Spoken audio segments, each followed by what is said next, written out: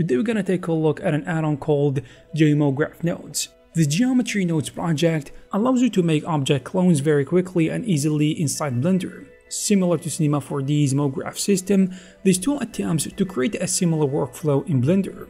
Using different combinations of J-Mograph geometry nodes, you can achieve extremely intricate and highly customizable effects. You can create cloner, fracture motion, mapping image color to instance, etc. In no time using this geometry node kit, you can create effects like fracture, laser scans, mapping colors, morphing, and so much more.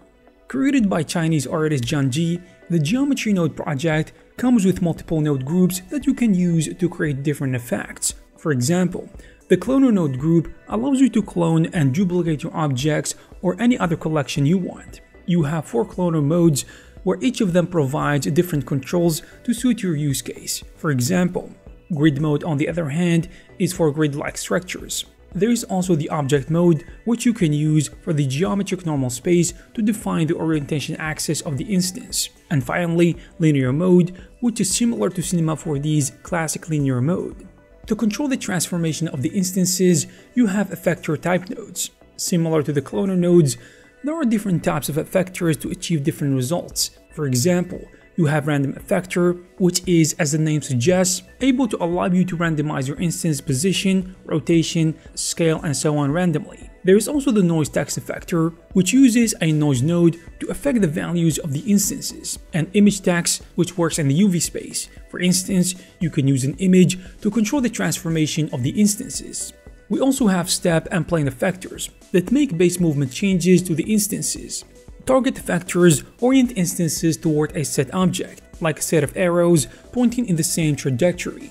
The field control nodes can control the effect between different states of your object, like changes in color, size, rotation, visibility, density, and so on. These fields can be combined and adjusted with the use of RGB mix, color ramp, RGB curve, etc. For instance, simple field is usually controlled by an empty object and can change its appearance to a sphere or cube with rounded controls. Nodes will control the field input by mapping a noise texture that you can fully adjust and customize to your heart's content. Furthermore, we have other field types like object and linear, which apply the effect separately on each axis.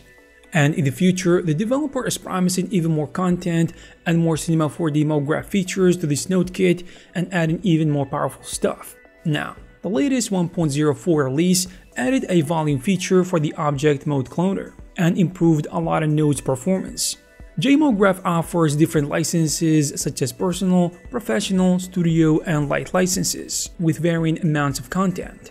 The Pro version also comes with demo projects to help you get started with the Geometry Node Kit. So this project is extremely promising, and maybe in the future, these effects can be embedded in Blender as motion graphic presets. Blender has proven itself more than capable to handle motion graphics projects, and with add-ons such as J-Mograph, this is gonna be even easier and better. If you are interested, you will find the necessary links in the description. I hope you found this video useful. If you did, please give it a thumbs up.